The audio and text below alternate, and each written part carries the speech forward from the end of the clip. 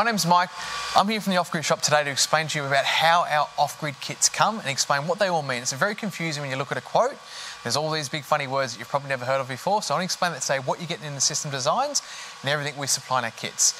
Now, the way I think about and the way I like to design systems, I just start at the roof and work my way down. It's pretty simple. So first of all, in your quote's normally going to be a couple of choices. We like to give people choices on solar panels.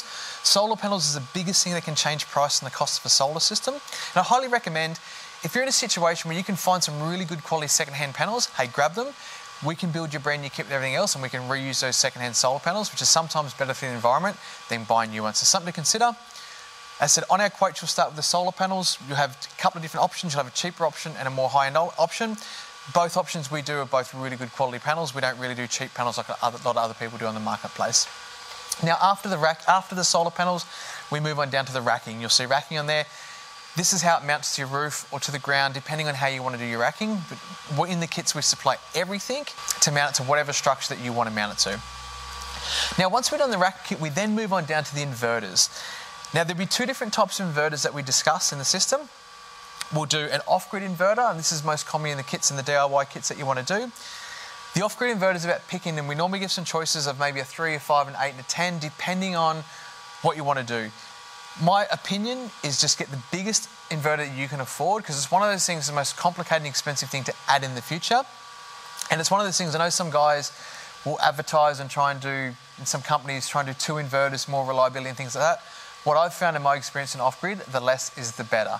So just having the one inverter and put the biggest one possible, because it's one of those things, like I said, it is the most expensive and complicated thing to add in the future. Get the biggest inverter up front that you can get.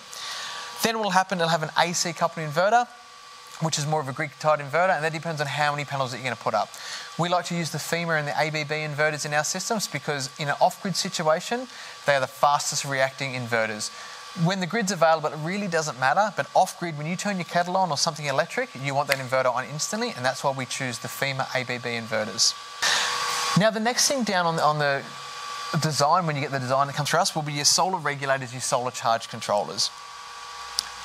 MPPTs, and MPPT, if you think about it, it's just like an automatic gearbox for your car. Make sure your solar panels are in the right gear and they perform at their best. It's that simple. It also protects your battery so it doesn't actually overcharge and make your batteries explode, which is pretty important in an off-grid situation. Now, after we've gone through that, the next thing that'll be on the quote is all the monitoring. So these colour screens here, highly recommend. Every system we do, very rarely do we do them without the screen. What is optional from the systems that we design? This Cerbo here is the monitoring, it's the brains. So everything here connects to this here. All the screen is actually putting on a nice screen. Now, the screen is a couple of $100 more expensive than not getting the screen. In my own personal opinion, connecting to the phone, getting your phone out, getting the Wi-Fi, it's a lot of fluffing about.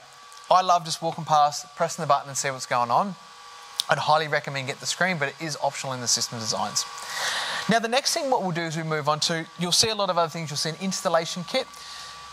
And cables and things like that. What that actually includes is all these caravan plugs, the fuses, all the battery cables, everything to make it all connect and work. We supply all this stuff pre-wired, pre-lugged. We do a lot of this stuff for installers. And these boards, you literally just stand the board up, and if you see the other video below, you can see how easy it is to get power going on one of these boards. Now, the next option, what we like to do on our quotes is we give you options of batteries. Now, our favourite battery is the Power Plus battery. They're Australian made.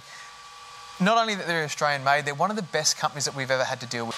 I can tell you some stories out there that are horror stories of products that have just failed over the years from bad manufacturing and things like that. And the company's just going out of business, not supporting us or supporting our customers. And it's pretty sad. I love about Power Plus, they just honour their warranties. They sort things out. They're a really good company to deal with.